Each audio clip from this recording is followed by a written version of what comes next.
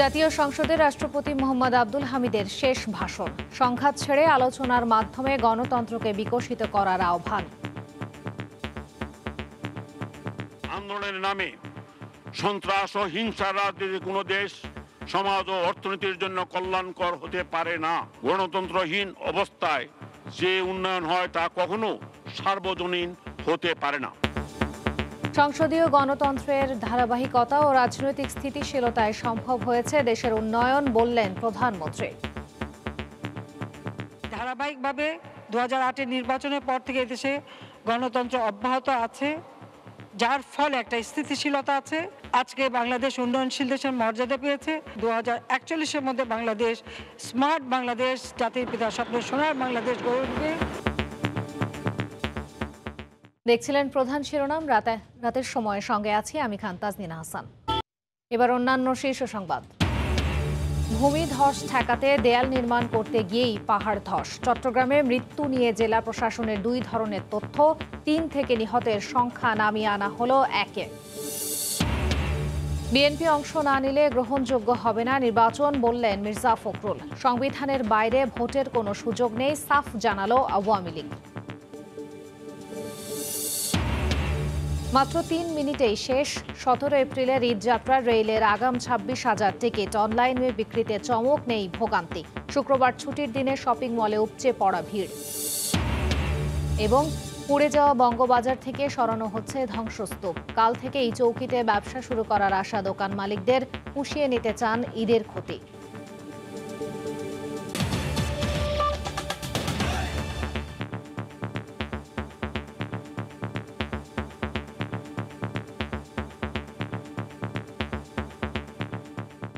গণতন্ত্রকে প্রাতিষ্ঠানিকভাবে মজবুত করার তাগিদ দিয়ে রাষ্ট্রপতি মোহাম্মদ আব্দুল হামিদ বলেছেন, গণতন্ত্রহীন উন্নয়ন কখনো সার্বজনীন হতে পারে না।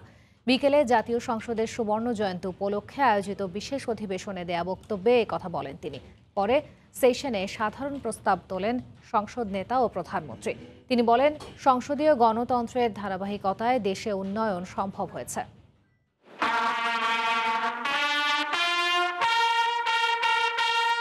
1973-এর 7 এপ্রিল থেকে 2023-এর 7 এপ্রিল জাতীয় সংসদের 5 দশক পূর্তিতে 4 দিনের বিশেষ অধিবেশন চলছে সুবর্ণ জয়ন্তী উপলক্ষে। ছুটির দিন শুক্রবার বিকেল 3টায় রীতিমাফিক সংসদ অধিবেশনে ভাষণ দিতে এলে জাতীয় সঙ্গীত বাজিয়ে ভাবগাম্ভীর্যের মধ্য দিয়ে শুরু হয় বিশেষ সেশনের আনুষ্ঠানিকতা। মাননীয় সদস্যবৃন্দ, মহামান্য রাষ্ট্রপতি। স্পিকার ডক্টর শিরিন শারমিন চৌধুরীর সভাপতিত্বে শুরুতেই বক্তব্য রাখেন রাষ্ট্রপতি। এক সময়ের কর্মস্থলে শেষবারের ভাষণেও তিনি ঠাট্টাচ্ছলে উত্থাপন করেন নানান তথ্য। রাষ্ট্রপতি হিসেবে আজকের এই ভাষণটি মহান জাতীয় সংসদে আমার শেষ ভাষণ। দীর্ঘ বক্তব্যে দেশের সংসদ, গণতন্ত্র, নাগরিক সেবা সহ বিভিন্ন বিষয় উঠে আসে রাষ্ট্রপ্রধানের বক্তব্যে। তিনি বলেন, টেকসই উন্নয়নে গণতন্ত্রের বিকল্প নেই। দেশের গণতন্ত্র আজ নিরাপদ ও সুরক্ষিত। বর্তমানে জনগণ কর্তৃক নির্বাচিত প্রতিনিধি ব্যতীত অন্য কোনো গোষ্ঠী বা অসাংবিধানিক শক্তির রাষ্ট্রীয় ক্ষমতা গ্রহণের সুযোগ নাই। বিদায়ী রাষ্ট্রপতি দ্বাদশ জাতীয় সংসদ নির্বাচন প্রসঙ্গেও কথা বলেন। তিনি জানান, দেশের স্বার্থেই রাজনৈতিক ঐক্যমত্য প্রয়োজন। আন্দোলনের নামে সন্ত্রাস ও হিংসার রাজনীতি কোনো দেশ, সমাজ ও অর্থনীতির জন্য কল্যাণকর হতে পারে না। সংঘাত বলে আলাপ আলোচনার মাধ্যমে ঐক্যমতে এসে গণতন্ত্রকে বিকশিত হতে আমাদের সকলের সহায়তা করা উচিত। পরে বিশেষ অধিবেশনে বক্তব্য দেন সংসদ নেতা ও প্রধানমন্ত্রী শেখ হাসিনা। তিনি বলেন, সংসদীয় গণতন্ত্রের ধারাবাহিকতায় দেশের উন্নয়ন বাস্তব হয়েছে। 2008-এর নির্বাচনের পর থেকে দেশে গণতন্ত্র অব্যাহত আছে, যার ফলে একটা স্থিতিশীলতা আছে। হ্যাঁ, মাঝে মাঝে প্রতিবন্ধকতা আমাদের অনেক চড়াইতে পার হতে হয়, তারপরেও সেটা পার করে বাংলাদেশকে এগিয়ে নিয়ে যাচ্ছি আমরা। আজকে বাংলাদেশ উন্নয়নশীল দেশের মর্যাদা পেয়েছে। বক্তব্যের শেষ ভাগে 147 বিধিতে আনা সাধারণ প্রস্তাবের ওপর আলোচনা করে তা গ্রহণের প্রস্তাব জানান প্রধানমন্ত্রী শেখ হাসিনা। মাননীয় স্পিকার, আপনার মাধ্যমে সকলকে এই প্রস্তাবটি গ্রহণ করবার জন্য আবেদন জানিয়ে আমার বক্তব্য শেষ করছি। দেবাশিস রায়, সময় সংবাদ, ঢাকা। বিএনপি অংশ না নিলে নির্বাচন গ্রহণযোগ্য হবে না বলে মন্তব্য করেছেন দলটির মহাসচিব মির্জা ফখরুল ইসলাম আলমগীর। সমমনা জোটগুলোকে আন্দোলনে ঐক্যবদ্ধ থাকার আহ্বান জানিয়েছেন তিনি। কারচুপির নির্বাচন করতে চায় বলেই সরকার জাতিসংঘের সহায়তা প্রস্তাব নাকচ করেছে বলেও মন্তব্য করেন বিএনপি মহাসচিব। সরকার বিরোধী আন্দোলনের প্রস্তুতি নিয়ে বেশ কয়েক মাস ধরেই বিভিন্ন রাজনৈতিক দলের সঙ্গে আলোচনা করছে বিএনপি। রমজানেও গুলশানে দলের চেয়ারপারসনের কার্যালয়ে 12 দলীয় জোটের লিয়াজু কমিটির সঙ্গে বৈঠক করে দলটির শীর্ষ নেতারা। শুক্রবার সকালের এই বৈঠক শেষে বিএনপি মহাসচিব অভিযোগ করেন, সরকার আবারও কারচুপির নির্বাচনের জন্য নীল নকশা তৈরি করেছে। সরকার আবার সেই আগের কায়দায় তার নির্বাচন করতে চায় একতরফাভাবে। সেই নির্বাচন করার লক্ষ্যেই তারা এই জাতিসংঘের যে প্রস্তাব সেটাকে তারা রিজেক্ট করেছে। এদিকে বিকেলে রাজধানীর লালবাগে স্থানীয় বিএনপি আয়োজিত ইফতার মাহফিলে যোগ দিয়ে দলটির মহাসচিব দাবি করেন, বিএনপির আন্দোলনে আতঙ্কিত হয়ে বিভ্রান্তিমূলক বক্তব্য দিচ্ছেন আওয়ামী লীগ নেতারা। ভাই 14 বছর বহু চালাইছে মানুষ, এখন তোমাকে মানুষ দেখতে চায় না ক্ষমতায়। দয়া করে মানে সরে পড়ো, একটা তত্ত্বাবধায়ক সরকারের হাতে ক্ষমতা দেন, মানুষ একটা ভোট দিক, ভোট দিয়ে যাকে খুশি তাকে নির্বাচন করবে। বিএনপি যদি নির্বাচনে অংশ না নেয় সেটা কাজে দেবে না।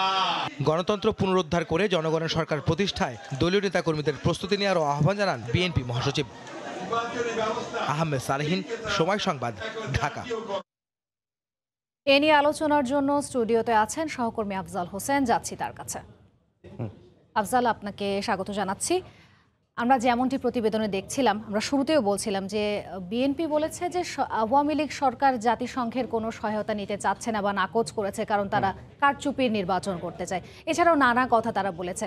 এই যে তাদের এই অভিযোগগুলো সম্পর্কে কি একটু প্রথমে আমাদের বিস্তারিত জানাবো? জাতিসংঘ আসলে আগামী নির্বাচন নিয়ে কী ধরনের প্রস্তাব দিয়েছে এটি কিন্তু আমরা এখনো পর্যন্ত স্পষ্ট হইনি। কারণ হচ্ছে যে গণমাধ্যমে এই বিষয়গুলো নিয়ে আসেনি, কিন্তু আজকেই বিএনপির মহাসচিব হঠাৎ করে বলেছেন যে জাতিসংঘ আগামী নির্বাচন নিয়ে সহায়তা করতে চেয়েছে, কিন্তু সরকার সেটিতে নাকচ করে দিয়েছে।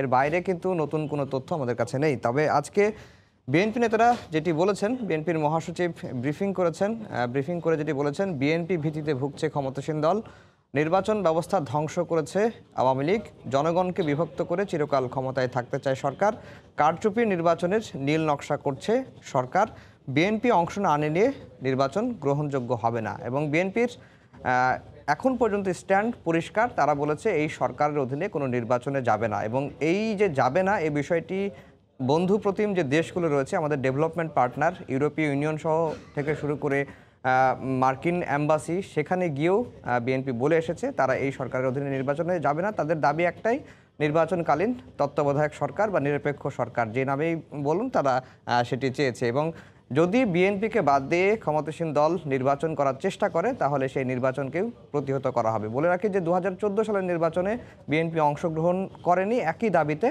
এবং তারা নির্বাচন প্রতিহত করার চেষ্টা করেছিল। 2018 সালের নির্বাচনে শুরুতে বলেছিল যে আওয়ামী লীগ সরকারের অধীনে নির্বাচনে তারা অংশগ্রহণ করবে না, কিন্তু শেষ পর্যায়ে গিয়ে আমরা দেখেছি বিএনপি যেটি বলেছে যে আন্দোলনের স্বার্থে বা বেগম জিয়ার মুক্তির জন্যই তারা আগামী 2018 সালের নির্বাচনে তারা অংশগ্রহণ করেছিলেন, কিন্তু মাঝ পর্যায়ে তারা নির্বাচন থেকে সরে এসেছিলেন এবং সেই নির্বাচনে বিএনপি ভরাডুবি হয়েছে। তারা এবার বলছেন যে এইবার আর তত্ত্বাবধায়কের দাবি মানা ছাড়া তারা কোনো নির্বাচনে অংশগ্রহণ করবে না, আর একতরফা নির্বাচন করার চেষ্টা করলে তারা প্রতিহত করবেন জনগণকে সঙ্গে নিয়ে। এবং এই যে দাবিগুলো 10 দফা দাবি গণতন্ত্র পুনরুদ্ধারের, এর মধ্যে রয়েছে বেগম খালেদা জিয়ার মুক্তি যেমন রয়েছে, তত্ত্বাবধায়ক সরকারের দাবিটা রয়েছে।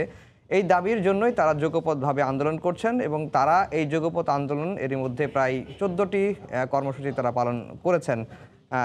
রাজনীতি আফজাল, বিএনপির এই যে অভিযোগ বা এই যে দাবির কথা বলছেন, এর পরিপ্রেক্ষিতে আওয়ামী লীগ কি বলছে? আওয়ামী লীগ যেটি বলেছে, আওয়ামী লীগ মূলত এখন রাজনীতির মাঠে সক্রিয় রয়েছে, আগামী নির্বাচন পর্যন্ত তারা সক্রিয় থাকবেন, এবং একই সঙ্গে তারা নির্বাচনের প্রস্তুতি নিয়েছেন এবং বলেছেন যে তত্ত্বাবধায়ক ইস্যুতে কোনো আলোচনার সুযোগ নেই এবং সংবিধানের বাইরে এক চুলে যাওয়ার কোনো সুযোগ নেই। এ নিয়ে একটি রিপোর্ট রয়েছে, আমরা এখন সেই রিপোর্টটি দেখব। তত্ত্বাবধায়ক সরকারের দাবিতে যখন বিএনপি ও সমমনা জোট আন্দোলন করছে, তখন নির্বাচনমুখী আওয়ামী লীগ। দলটির সভাপতিমণ্ডলীর সদস্য অ্যাডভোকেট কামরুল ইসলাম এমপি বলেন, বিএনপি ক্ষমতায় যাওয়ার গ্যারান্টি চাই, তবে তা সম্ভব নয়। সংবিধান অনুযায়ী আগামী জাতীয় নির্বাচন অনুষ্ঠিত হবে। দেশে কোনো রাজনৈতিক সংকট আছে বলে আমি মনে করি না। এটা হচ্ছে বিএনপির হটকারিতা, হ্যাকরামি, যেটা বলে হ্যাকরামি। তারা তত্ত্বাবধায়ক সরকার আসতেই হবে, তাদেরকে ক্ষমতায় বসিয়ে দেওয়ার মতো এমন একটা সরকার তাকে আনতে হবে যে সরকার তাদেরকে ক্ষমতায় বসিয়ে দেওয়ার গ্যারান্টি দেবে। ওই গ্যারান্টি দেওয়ার মতো কোনো সুযোগ তো নাই। নির্বাচন কমিশন যতই চেষ্টা করুক না কেন তাদের আস্থা অর্জন করতে পারবে না যতক্ষণ পর্যন্ত তাদেরকে ক্ষমতায় বসিয়ে দেওয়ার গ্যারান্টি না দিতে পারবে। সিনিয়র নেতা দলের উপদেষ্টা মণ্ডলীর সদস্য ও 14 দলের মুখপাত্র আমির হোসেন আমু বলেন, বিএনপিকে সংবিধান নিয়ে কথা বলার কোনো অধিকার দেওয়া হবে না, নির্বাচন হবে নিয়ম মেনেই। নির্বাচন সঠিকভাবে গণতান্ত্রিক পন্থায় আমাদের আইন অনুযায়ী হবে, সাংবিধান ভিত্তিকেই রাজনীতি হবে এবং নির্বাচন হবে। এই ব্যাপারে আমরা 14 দল ঐক্যমত এবং ঐক্যবদ্ধ। বিএনপিকে আবারও নেতিবাচক রাজনীতি ছেড়ে নির্বাচনের প্রস্তুতি নেওয়ার আহ্বান জানান আওয়ামী লীগের শীর্ষ নেতারা। রোজিনা রোজি, সময় সংবাদ, ঢাকা। আফজাল, আমরা যেমনটি আগেও দেখছিলাম যে বিএনপি বলছে তারা কোনোভাবেই তত্ত্বাবধায়ক সরকার ছাড়া নির্বাচনে অংশ নেবে না এবং তাদের কথা হচ্ছে বিএনপি অংশ না নিলে নির্বাচন গ্রহণযোগ্য হবে না। কিন্তু আওয়ামী লীগ আবার বলছে যে শেষমেশ জনগণের চাপে নির্বাচনে অংশ নিতে বাধ্য হবে বিএনপি। এ বিষয়ে আপনার কাছে আর কি তথ্য আছে? আর তথ্য বলতে যে আমি এর আগেও বলেছি যে 2014 সালে বিএনপি নির্বাচনে অংশ নেয়নি, 18 সালে নিয়েছে। এবার যদি বিএনপি নির্বাচনে অংশ না নেয় তাহলে বিএনপির রাজনৈতিকভাবে অস্তিত্ব সংকটে পড়বে এবং আওয়ামী লীগ নেতারা আশাবাদী যে এখন মুখে বিএনপি নেতারা যতই বলুক নির্বাচনে অংশগ্রহণ করবে না, কিন্তু যখন নির্বাচন আরও ঘনিয়ে আসবে তখন জনগণের চাপে হোক বা দলের নেতাকর্মীদের চাপে হোক তারা নির্বাচনে অংশগ্রহণ করবে। আর আওয়ামী লীগ বরাবরই বলে আসছে যে এই সংবিধান, বর্তমানে যে সংবিধান রয়েছে, যে নির্বাচনকালীন সরকারের দায়িত্ব পালন করবে ক্ষমতাসীন দল এবং নির্বাচন কমিশনের অধীনে নির্বাচন হবে, নির্বাচন সুষ্ঠু হবে এবং গ্রহণযোগ্য হবে, এমনটি কিন্তু ক্ষমতাসীন দলের তরফ থেকে আশ্বাস দেওয়া হচ্ছে এবং ক্ষমতাসীন দলও বিভিন্ন দেশের রাষ্ট্রদূতদের সঙ্গে, প্রতিনিধিদের সঙ্গে বৈঠক করে বলে এসেছে যে এইবার নির্বাচনটি অংশগ্রহণমূলক হোক এবং সুষ্ঠু তারা নির্বাচন করতে চান। এবং আজকে আওয়ামী লীগ নেতারা আরও যেটি বলেছেন, দেশে কোনো রাজনৈতিক সংকট নেই, যদিও নির্বাচন কমিশনার বলেছেন দেশে একটি রাজনৈতিক সংকট চলছে এবং এই সংকটটি আসলে দুই দলকেই, বড় দুইটি দল আওয়ামী লীগ এবং বিএনপি আলাপ আলোচনা করে সংকট সমাধান যদি করা যায় বা নির্বাচনের যদি অনুকূল পরিবেশ তৈরি করা যায় তাহলে তারা সুষ্ঠু গ্রহণযোগ্য নির্বাচন করতে সক্ষম হবেন। এটি নির্বাচন কমিশনের বক্তব্য। সংবিধান অনুযায়ী আগামী নির্বাচন হবে, বিএনপি নির্বাচনে আসতে বাধ্য হবে, যেটি বলে ফেলেছি অলরেডি। তত্ত্বাবধায়ক ইস্যুতে আলোচনার কোনো সুযোগ নেই। এখন পর্যন্ত এই ইস্যুতে দুটি দল একেবারে 180 ডিগ্রি বিপরীতমুখীতে। আওয়ামী লীগ বলছে যে এই তত্ত্বাবধায়ক সরকার বাংলাদেশের মাটিতে আর ফিরে আসবে না, আর বিএনপি বলছে যে এটি ছাড়া তারা নির্বাচনে অংশ নেবেন না এবং নির্বাচন প্রতিহত করা হবে। আওয়ামী লীগ যেটি বলছে তত্ত্বাবধায়ক সরকার ইস্যুতে, যেহেতু এর আগে তত্ত্বাবধায়ক সরকার ইস্যুটি বা বিধানটি বিএনপি বিতর্কিত করেছিল এবং সেই বিতর্কিত করার কারণে দুই নেত্রীকে মাইনাস করা হয়েছে এবং 3 মাসের জন্য তত্ত্বাবধায়ক সরকারের বিধান, সেই সরকার 2 বছরের বেশি দেশে অবস্থান করেছিল, তার প্রেক্ষিতে 111 নানান বিষয়গুলো রয়েছে। সেই কারণেই আওয়ামী লীগ সরকার বলছে যে গণতান্ত্রিক সরকার গণতান্ত্রিকভাবেই ক্ষমতার পালাবদল হবে এবং ক্ষমতার পালাবদলের একমাত্র মাধ্যম হচ্ছে নির্বাচন। এর বাইরে কোনো বিধান বাংলাদেশে আসার কোনো সুযোগ নেই। আর কর্মসূচির নামে বিশৃঙ্খলা হলে প্রতিরোধ করা হবে। রোজার মাসেও বিএনপি কর্মসূচি পালন করছে, আওয়ামী লীগ কর্মসূচি পাল্টাপাল্টি কর্মসূচি পালন না করলেও বিভিন্ন ধরনের ইফতার সামগ্রী বিতরণ থেকে শুরু করে উপহার বিতরণ থেকে শুরু করে এই কর্মসূচি দিয়ে আওয়ামী লীগ মাঠে আছে এবং আওয়ামী লীগ নেতারা বারবারই বলছেন যে আগামী নির্বাচন পর্যন্ত রাষ্ট্রীয় দিবস পালনের সঙ্গে সঙ্গে নির্বাচনের প্রস্তুতি হিসাবে এবং সরকার বিরোধী যে দল আন্দোলন করছে তাদের আন্দোলন বা তাদের নৈরাজ্য প্রতিরোধ করতে বা প্রতিহত করতে তারা নির্বাচন পর্যন্ত মাঠে থাকবেন। তাজনীন, আফজাল, কর্মসূচির কথা বলছিলেন, আগামীকালও একটি ঘটনাবহুল দিন হতে যাচ্ছে সারা দেশে। পূর্ব নির্ধারিত বিএনপির একটি কর্মসূচি রয়েছে এবং এর আগে আমরা যেটি দেখেছি যে যেদিন বিএনপির কর্মসূচি থাকে আওয়ামী লীগ কোনো না কোনোভাবে মাঠে থাকে। আগামীকাল দুই দলের কোনো কর্মসূচি, কি ধরনের কর্মসূচি? আগামীকাল বিএনপির যুগপৎ আন্দোলনের কর্মসূচি রয়েছে। সারা দেশেই প্রায় 650টি স্থানে তারা অবস্থান কর্মসূচি পালন করবেন আর তাদের দাবিটা হচ্ছে গণতন্ত্র পুনরুদ্ধারের 10 দফা দাবি। এই দাবিতে দেশের থানা এবং উপজেলায় তারা 650টি স্থানে অবস্থান কর্মসূচি পালন করবেন এবং এরই মধ্যে সকল প্রস্তুতি তারা সম্পন্ন করেছেন। কেন্দ্রীয় নেতারা এখন সফর করছেন বিএনপির যে সাংগঠনিক বিভাগ, বিএনপির যে সাংগঠনিক মহানগরীগুলোতে এখন কেন্দ্রীয় নেতারা সফর করছেন। অন্যদিকে আওয়ামী লীগের তরফ থেকে যেটি করা হচ্ছে, তারা পাল্টাপাল্টি কর্মসূচি দিচ্ছেন না। তারা বলছেন যে রোজার মাসে জনভোগান্তি হয় এমন কোনো প্রোগ্রাম তারা হাতে নিচ্ছেন না। আর একই সঙ্গে যেহেতু দলীয় সভাপতি বা দলীয় প্রধানের একটি নির্দেশনা রয়েছে রোজার মাসে কোনো ইফতার পার্টি, জাঁকজমকপূর্ণ ইফতার পার্টি না করতে, এবং সেই অর্থ যেন অসহায় দুস্থদের মাঝে বিতরণ করা হয়, সেটির প্রোগ্রামই আওয়ামী লীগ প্রথম রোজা থেকেই করছে। কালকেও ঢাকা মহানগর উত্তর আওয়ামী লীগের উদ্যোগে প্রধানমন্ত্রীর ঈদ উপহার বিতরণের একটা অনুষ্ঠান রয়েছে, এবং ঢাকা দক্ষিণ আওয়ামী লীগ এবং যুবলীগের ইফতার সামগ্রী বিতরণ কর্মসূচি রয়েছে। এবং এই কর্মসূচি নিয়ে গতকালকেই আওয়ামী লীগের সাধারণ সম্পাদক বলেছেন যে বিএনপি যদি সারা দেশে নৈরাজ্যকর পরিস্থিতির সৃষ্টি করার চেষ্টা করে তাহলে প্রয়োজনে দেশের যে 300টি সংসদীয় আসন রয়েছে 300টি সংসদীয় আসনেই তারা প্রতিরোধমূলক কার্যক্রম হাতে নিতে বাধ্য হবেন। এবং আওয়ামী লীগ নেতাদের কঠোর হুঁশিয়ারি যে আন্দোলন গণতান্ত্রিকভাবে বিএনপি করতে পারে, সেটি কোনো বাধা নেই, তবে আন্দোলনের নামে যদি কোনো নৈরাজ্য হয়, ষড়যন্ত্র হয়, তাহলে সেটি যে কোনো মূল্যে প্রতিহত করা হবে, এবং সেই প্রতিহত করার জন্য নেতাকর্মীরা প্রস্তুত রয়েছেন। তাজনীন। আফজাল, আপনাকে অনেক ধন্যবাদ আমাদের সঙ্গে যুক্ত হওয়ার জন্য। ধন্যবাদ আপনাকে। স্টুডিওতে যুক্ত ছিলেন এতক্ষণ সহকর্মী আফজাল হোসেন। অন্য প্রসঙ্গ, ভূমিধস ঠেকাতে দেয়াল নির্মাণ করতে গিয়েই পাহাড় ধস। চট্টগ্রামে এ দুর্ঘটনায় মৃত্যু নিয়ে 2 ধরনের তথ্য দেয় জেলা প্রশাসন। প্রথমে 3 জন নিহতের কথা জানানো হলেও পরে সংখ্যা কমিয়ে 1 জনের মৃত্যুর খবর জানানো হয়। আহত হন 5 জন। এদিকে সম্ভাব্য 1 জন নিখোঁজের সন্ধানে উদ্ধার অভিযান চালাচ্ছে ফায়ার সার্ভিস। ঘটনাস্থল পরিদর্শনে এসে দেয়াল নির্মাণে পর্যাপ্ত নিরাপত্তা ছিল না বলে স্বীকার করেন সিটি মেয়র। কোনো ধরনের নিরাপত্তা ব্যবস্থা ছাড়াই উঁচু পাহাড়ের নিচে নির্মাণ করা হচ্ছিল গাইডওয়াল। শুক্রবার বিকেলে চট্টগ্রাম নগরীর আকবর শাহের রসুলপুর এলাকায় পাহাড়ের পাদদেশে সিটি কর্পোরেশনের সুরক্ষা দেয়াল নির্মাণ করছিলেন 10 থেকে 12 জন শ্রমিক। এ সময় হঠাৎ পাহাড়ের বড় একটি অংশ ধসে পড়ে। এতে মাটির নিচে চাপা পড়ে ঘটনাস্থলেই 1 শ্রমিক মারা যান। যদিও প্রথমে জেলা প্রশাসন 3 জনের মৃত্যুর খবর নিশ্চিত করে। আহত 5 জনকে উদ্ধার করে চট্টগ্রাম মেডিকেলে ভর্তি করা হয়। শব্দ হয়েছে, 4 জন মহিলা 4 জন আর মুখে দৌড়ে গই, 4 জনকে তুলসি, একজন এর মধ্যে মারা গেছে, আর বাকি আরো মনে 3-4 জন আছে। খবর পেয়ে সন্ধ্যা 7টার দিকে ঘটনাস্থলে ছুটে আসেন সিটি কর্পোরেশনের মেয়র। তিনি জানান নির্মাণ কাজে পর্যাপ্ত নিরাপত্তা ব্যবস্থা ছিল না। দোষীদের শাস্তির আওতায় আনার প্রতিশ্রুতিও দেন তিনি। নিরাপত্তার যেটা দরকার সেটা এখানে গ্রহণ করা হয়নি। উপর থেকে লুজ মাটি কিভাবে পড়লো, এটা প্রয়োজন ছিল কিনা নিরাপত্তা ব্যবস্থার, এগুলো সব তদন্ত কমিটি গঠন করার পরে উদ্ঘাটিত হবে। পরে ভারী যন্ত্রপাতি নিয়ে ছুটে আসেন ফায়ার সার্ভিসের উদ্ধারকারী দল, শুরু করেন উদ্ধার তৎপরতা। এদিকে অতিরিক্ত জেলা প্রশাসককে প্রধান করে 7 সদস্যের তদন্ত কমিটি গঠন করেছে জেলা প্রশাসন। যারা এখানে উদ্ধার হয়েছে তাদের কাছে আমরা জানার চেষ্টা করতেছি যে আরো কেউ আছে কিনা, কোনো মিসিং আছে কিনা। যদি মিসিং থাকে সেটাও আমরা উদ্ধার করার সার্চিং করে আমরা তাদেরকে উদ্ধার করার চেষ্টা করছি। আমরা এখানে বলে গিয়েছিলাম নিরাপত্তা বেষ্টনী না করে প্রপারলি এখানে যে অ্যাপ্রুভাল না নিয়ে যেন পাহাড় কাটা না হয়। আমরা দেখতে পাচ্ছি যে পাহাড় কাটা হচ্ছে। চট্টগ্রাম বিভাগে গত 15 বছরে পাহাড় ধসে 300 জনের বেশি মানুষ মারা গেছেন। এরকম খাড়া পাহাড়ের নিচে দেয়াল নির্মাণ করতে গেলে পর্যাপ্ত নিরাপত্তা ব্যবস্থা রাখা হয়, কিন্তু এখানে ছিল না কোনো ব্যবস্থা। তদন্ত কমিটির প্রতিবেদন জমা দেওয়ার পর জানা যাবে কোন সংস্থার গাফিলতি ছিল। শফিকুল আলম, সময় সংবাদ, চট্টগ্রাম। এই মুহূর্তে চট্টগ্রামের আকবর শাহ এলাকায় আছেন রিপোর্টার শফিকুল আলম। সরাসরি যাচ্ছি তার কাছে।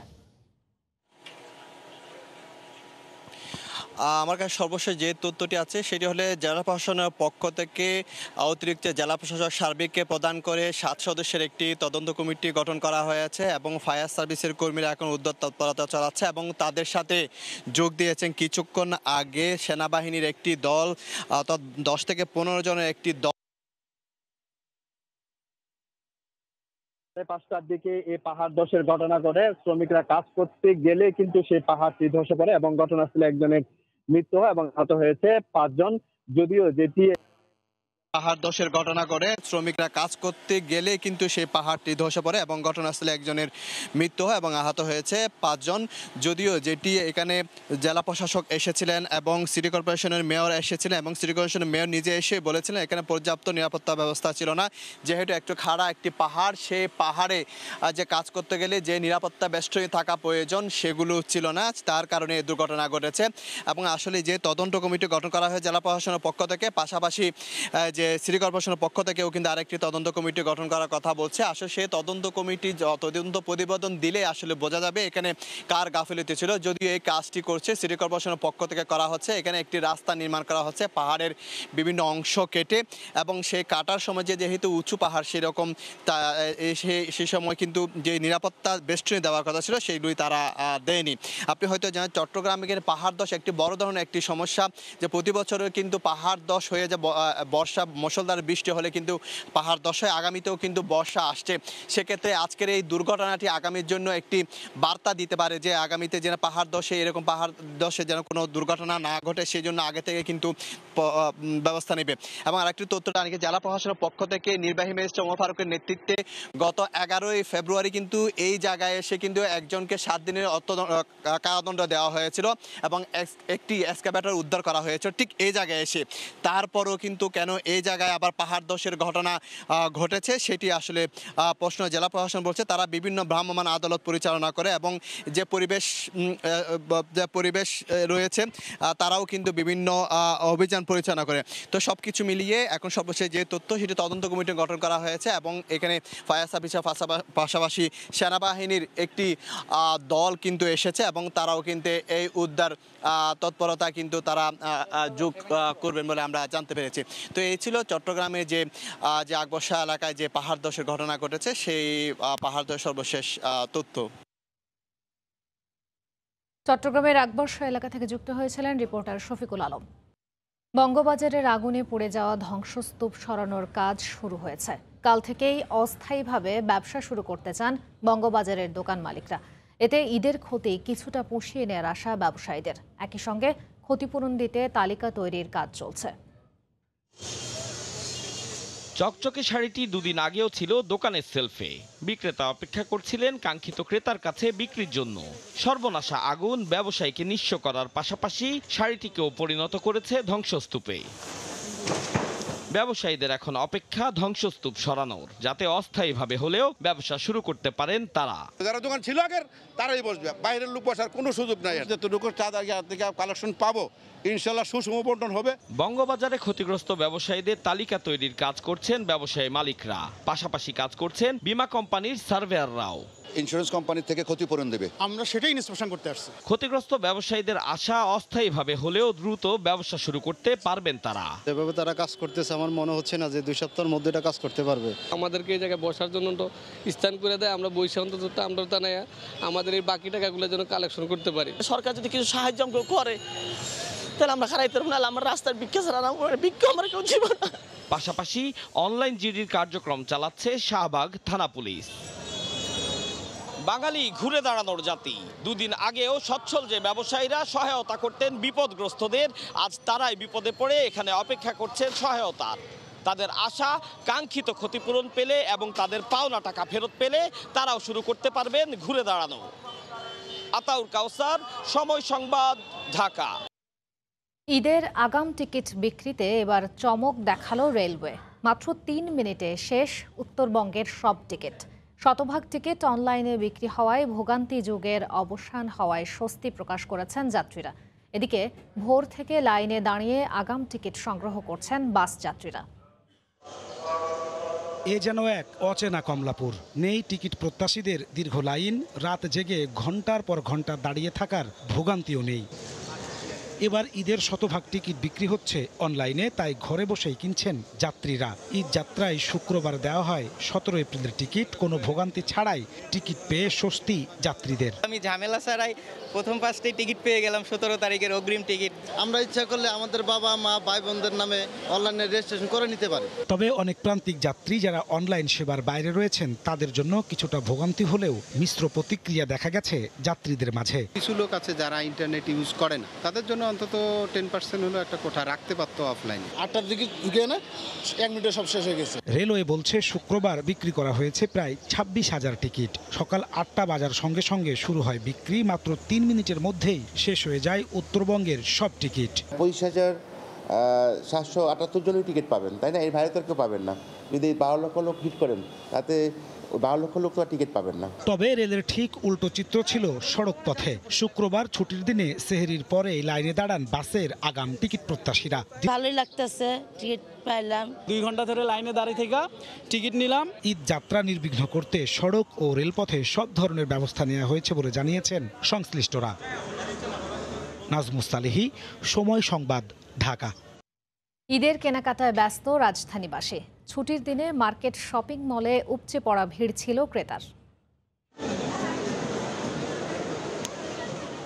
উৎসব মানে নতুন পোশাক প্রসাধনী, তাই তো ঈদ ও নববর্ষকে ঘিরে মার্কেট শপিং মলগুলোতে ক্রেতাদের উপচে পড়া ভিড়। সাপ্তাহিক ছুটির দিনে শুক্রবার সকাল থেকে ক্রেতা পরিপূর্ণ ছিল মার্কেট শপিং মলগুলো। তবে বেলা বাড়ার সাথে সাথে ক্রেতাদের উপস্থিতি আরও বাড়তে থাকে। ঈদের বাকি আর মাত্র 2 সপ্তাহ, তাই শেষের দিকে ভিড় এড়াতে আগেভাগে পরিবার পরিজনকে সঙ্গে নিয়ে বাহারি ডিজাইনের মধ্যে নিজের পছন্দ করা পোশাকটি খুঁজে নিচ্ছেন। নতুন পোশাক কিনতে শিশুদের উচ্ছ্বাস একটু বেশি। ডিজাইন ভালো আছে, সালোয়ার কামিজ বানাতে দিয়েছি কারণ ওই এজটা চলে এসেছে। এবার ঈদে পোশাকের বাহারি ডিজাইন নিয়ে সন্তুষ্ট ক্রেতারা। তবে গরমে সুতি আর সাদা পাঞ্জাবিতে বেশি ঝুঁকছেন ক্রেতারা। পাঞ্জাবি আমার জন্য, আব্বুর জন্য আর এক ভাইয়ের জন্য নিলাম। প্রাইসটা এত রেঞ্জে হেভি হয়ে যাচ্ছে, চয়েস করাটা খুব টাফ। বিক্রেতারা বলছেন ঈদকে সামনে রেখে পোশাকের ভিন্নতা আনার চেষ্টা করেছেন তারা। তবে উপকরণের দাম বাড়ায় প্রভাব পড়েছে পোশাকের দামেও। বেসিক্যালি আমাদের কাপড় রাখা হয়েছে, 2-1 দিন একটু কাস্টমার ফ্লো পাচ্ছি। গতবারের তুলনায় এবার ঈদে চাহিদা অনুযায়ী ব্যবসা করার প্রত্যাশা বিক্রেতাদের। রাইদুল ইসলাম শুভ, সময় সংবাদ, ঢাকা। রমজানের মাঝামাঝি মুরগির বাজারে কিছুটা স্বস্তি ফিরেছে। প্রতি কেজি ব্রয়লার বিক্রি হচ্ছে 200 টাকায়। মাছের দামও কমতির দিকে। ঈদ কেনাকাটার প্রভাবে বিক্রি অর্ধেকে নেমেছে বলে জানান ব্যবসায়ীরা। শনিবার থেকে চিনির দাম 3 টাকা কমিয়ে বিক্রির কথা থাকলেও সরবরাহ অজুহাত দিচ্ছেন দোকানদাররা। কাজল আব্দুল্লাহর রিপোর্ট। 2 মাস আগের তুলনায় এখনো বাড়তি দামে বিক্রি হচ্ছে মুরগি, এমন দাবি ভোক্তাদের। তারপরও স্বস্তি মিলছে বাজারে হুহু করে 280 টাকায় ওঠা রেকর্ড ব্রয়লার মুরগির দাম 200 টাকায় নামায়। একইভাবে 50 থেকে 60 টাকা কমে 330 টাকায় বিক্রি হচ্ছে সোনালী মুরগি। তবে বেচাকেনায় প্রভাব পড়েছে ঈদ কেনাকাটা। শুক্রবার রাজধানীর কারণ বাজারে বিক্রেতারা জানান দাম কমলেও তাদের বেচাকেনা কম। প্রথম রোজার পর থেকে অনেক খারাপ, কারণ আমরা আগে মুরগি ঢুকাইতাম 200-250 পিস, কিন্তু 100 পিসে বেচা হয় না। বাসা ভাড়া দিয়া তারপরে এই খাওয়া দাওয়া দেখেন, এই যে আগে কিনতাম দেশি মুরগি, এখন কিনি ওই যে পাকিস্তানি কিনি, এই যে সস্তা এগুলো ব্রয়লার ময়লার এগুলো কিনি। মানুষের কাছে টাকা পয়সা আর্থিক অবস্থা দুর্বল, এই কারণে মানুষ বেচা কেনাকাটা কম করতেছে। এই কারণে সবাই ঈদের কাপড় চোপড় কেনার লাগে ব্যস্ত। ক্রেতা সংকট মাছ বাজারেও। রোজার শুরুতেই ভোক্তারা ঝাঁপিয়ে পড়ে কেনার পর যেন একটু দম নিচ্ছেন। কেজি প্রতি দামও 20 থেকে 30 টাকা কমেছে বলছেন ব্যবসায়ীরা। বাজারে একটু মোটামুটি দাম কম। আমি থাকি হাতির পুলে তো মাছ কেনাই যায় না আর কি, এত দাম। এখান থেকে 100 টাকা বেশি পার কেজিতে। এই সপ্তাহে কেজিতে 10-12 টাকা কম হয়, তেমন একটা বেশি বাড়ে নাই। মনে হয় কাস্টমার নেই বাজারও, আগে যেটি ছিল তার সেই কমছে, বাড়ে নাই। রোজার আগে এই সাইজ মাছ বেশি 350-330, এখন বেশি 300 টাকা। কিন্তু বছর জুড়ে চলা চিনিবাজির খেলা কোনো মতেই থামানো যাচ্ছে না। বাণিজ্য মন্ত্রণালয় শনিবার থেকে প্রতি কেজি চিনির দাম 3 টাকা কমানোর ঘোষণা দিয়েছে, কিন্তু সরবরাহ সংকট থাকায় এর সুফল নিয়ে সন্দিহান খোদ ব্যবসায়ীরাই। বাড়ার কোনো স্কোপ নাই, মানে কমেরই স্কোপ বেশি। যেই কোনো মালই মনে করেন দাম বাড়ে না, কারণ ওই হয়তো মনে করেন এক সপ্তাহ সমান থাকে, আবার 2-1 টাকা কমে, নাহলে 2-1 টাকা বাড়ে, এরকম। আমি কয়েকটা দোকানে জিজ্ঞেস করলাম ফ্রেশ চিনি আসেনি, কিন্তু প্রতিটা দোকানদারই বলে নাই। এই কমাটা আসলে আমরা পাইতে মনে হয় ঈদের পর ছাড়া আমার মনে হয় না সম্ভাবনা পাবো। আর এরা এখন একটা চিনির সংকট তৈরি করে যে কোনো সময় অফিস বন্ধ যাইব, ওই সুযোগটাই তারা আসলে কাজে লাগাইবে। বাজারে গরুর মাংস 750 টাকা আর খাসির মাংস প্রতি কেজি বিক্রি হচ্ছে 1050 টাকায়। কাজল আব্দুল্লাহ, সময় সংবাদ, ঢাকা। হজের চূড়ান্ত নিবন্ধনের সময়সীমা আবারও বাড়ালো সরকার। কোটা পূরণ না হওয়ায় অষ্টমবারের মতো 11 এপ্রিল পর্যন্ত নিবন্ধনের সময়সীমা নির্ধারণ করা হয়। করোনাকালের নিষেধাজ্ঞা পেরিয়ে এবছর বাংলাদেশের জন্য পূর্ণ কোটায় 1,27,198 জনের হজের সুযোগ দেয় সৌদি সরকার, যা গতবারের তুলনায় দ্বিগুণেরও বেশি। ঘোষণার পরেই পবিত্র কাবা শরীফে গিয়ে মহান রবের দরবারে নিজেকে সঁপে দিতে স্বপ্ন দেখতে থাকেন ধর্মপ্রাণরা। তবে চলতি বছর দেশের ইতিহাসে সর্বোচ্চ মূল্যের হজ প্যাকেজ ঘোষণা করায় বাস্তবতার সঙ্গে আবেগের পারদ কমতে থাকে। সপ্তমবারের মতো চূড়ান্ত নিবন্ধনের সময়সীমা বাড়িয়েও কোটা পূরণ করতে পারেনি বাংলাদেশ। ফলে নিবন্ধনের সময়সীমা আবারও 11 এপ্রিল পর্যন্ত বাড়ালো সরকার। চলতি বছর জনপ্রতি সরকারিভাবে হজের খরচ ধরা হয়েছে 6,83,018 টাকা, আর বেসরকারিভাবে গুনতে হবে 6,72,618 টাকা। হজ প্যাকেজে সৌদি অংশের খরচের হিসাব সমান হলেও বিপাকে পড়তে হয় বিমান ভাড়া নিয়ে। গত বছর যেখানে বিমান ভাড়া ছিল 1,40,000 টাকা, সেখানে চলতি প্যাকেজে 1 লাফে বেড়ে দাঁড়ায় প্রায় 2 লাখ টাকা। এ নিয়ে দেশের উচ্চ আদালত থেকে শুরু করে সরকারি বেসরকারি নানা মহল থেকে দাবি উঠলেও নিজেদের ক্ষতি পুষিয়ে নিতে ভাড়া কমানোর বিষয়টি নাকচ করে বিমান। সবশেষ বিমান ভাড়া কমাতে প্রধানমন্ত্রী বরাবর চিঠি দেয় হজ এজেন্সিজ অ্যাসোসিয়েশন অব বাংলাদেশ। হাবের মতে চলতি বছর হজ প্যাকেজে প্রায় 58,000 টাকা অতিরিক্ত বিমান ভাড়া আরোপ করা হয়েছে, যা অযৌক্তিক।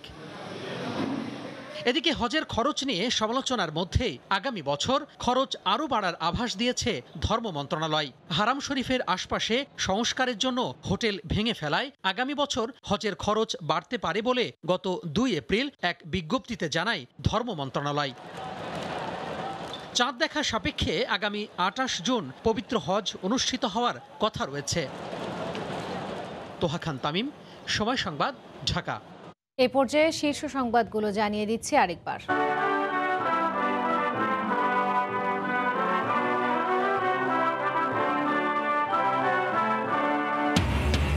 জাতীয় সংসদে রাষ্ট্রপতি মোহাম্মদ আব্দুল হামিদের শেষ ভাষণ। সংঘাত ছেড়ে আলোচনার আহ্বান, সরকারের ধারাবাহিকতায় সম্ভব হয়েছে উন্নয়ন, বললেন প্রধানমন্ত্রী। ভূমিধস ঠেকাতে দেয়াল নির্মাণ করতে গিয়েই পাহাড় ধস। চট্টগ্রামে মৃত্যু নিয়ে জেলা প্রশাসনের 2 ধরনের তথ্য, 3 থেকে নিহতের সংখ্যা নামিয়ে আনা হলো 1-এ। এই ছিল রাতের সময়, সঙ্গে থাকুন সময়।